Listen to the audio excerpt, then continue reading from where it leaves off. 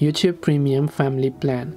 Hey everyone, welcome back to our channel. In this video I'm going to guide you on how you can get the YouTube Premium Family Plan, so make sure to watch the video till the very end.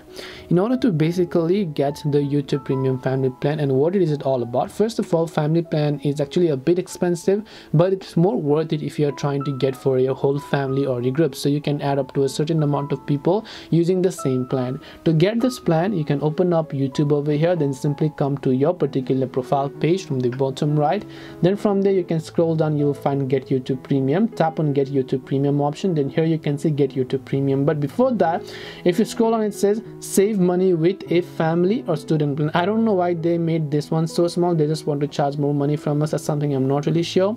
But if you scroll down here, it says save money with a family or student plan. So tap on the little family button instead of getting on that. Now here you can see family. Now default one is individual, you can see family, and you can see student. So you can select family plan, which is $6.49 a month, and you can add up to 5 family members in this plan.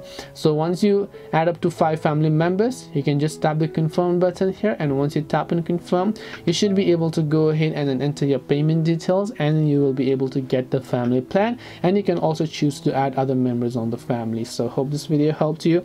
If you have any questions, feel free to also leave them down below. Thank you for watching till the end, and see you soon in the next video.